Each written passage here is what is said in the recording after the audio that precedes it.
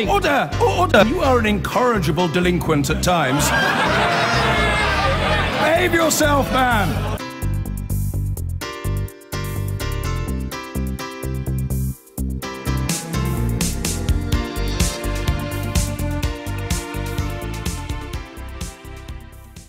There was a mixture of approval and mockery this week when the Corbyn-supporting campaign group Momentum announced that it was setting up an activity group for children, called Momentum Kids. It's intended to provide childcare for parents who want to get involved in political activism. Some thought this was entirely sensible, but others weren't exactly keen on the idea that it might involve politicising children. Lib Dem leader Tim Farron dubbed the group Tiny Trots. I suppose it was calling out for that. And the scheme may not have been helped by an advert for an event at this weekend's Labour conference featuring a teddy bear mandate session. Children were invited to bring their favourite toy. Imagine what party it might join. Think about what their teddy stands for, its values and how it might make positive changes. So is this revolutionary brainwashing or an entirely harmless way to get more people involved in politics? Well, I'm joined now by the children's author Michael Rosen and by Laura Perrins from the website Conservative Women. Welcome to both of you. Michael Rosen, is it ideological brainwashing? No, it's exactly what the government recommends. If you look closely at the British Values site that the government says, it says that in schools people should encourage children to demonstrate how democracy works. It's actually, those are its exact words, demonstrate how democracy works. That's what all schools should be doing. Right, well, what's wrong with that, Laura?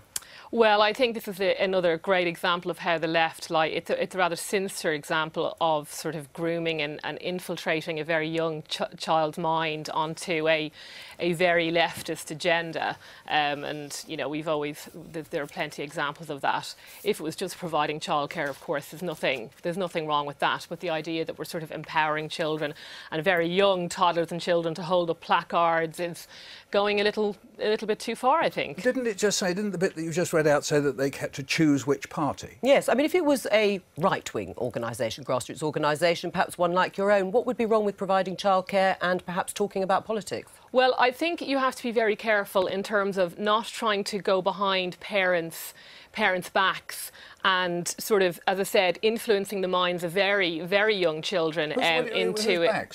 Are the parents not going along? Just a moment.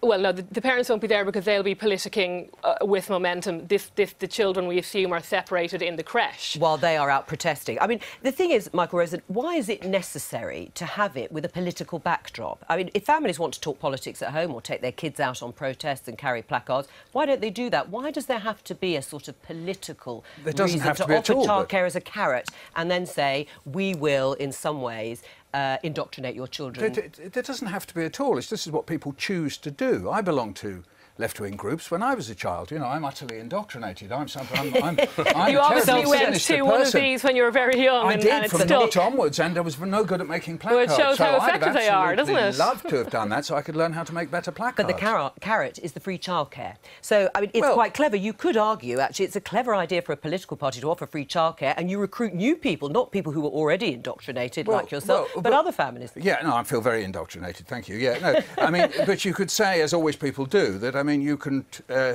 tell children things and you can show children things and you can get them to demonstrate how democracy works, which is, as I say, what the government recommends. And, of course, some children walk away because they're bored stiff. Right. So whatever they do, it's going to have to be fun, isn't it? Because they're not at school. There's no punishment. Fun indoctrination. It's always fun indoctrination. Laura, what's the difference, though, between sitting there at the dinner table with your families who are discussing left or right-wing politics, putting the same newspapers in front of you on a daily basis? I know it would be on iPads now. But you're being indoctrinated from a very early age by the families. What would be wrong with extending that slightly into some form of childcare? Well, that's if you think parents and politicians are exactly the same, which of course they're not. I mean, I heard them on the news programme. Let's hear from Laura. Let me finish, Michael. OK, you know, other people have a view.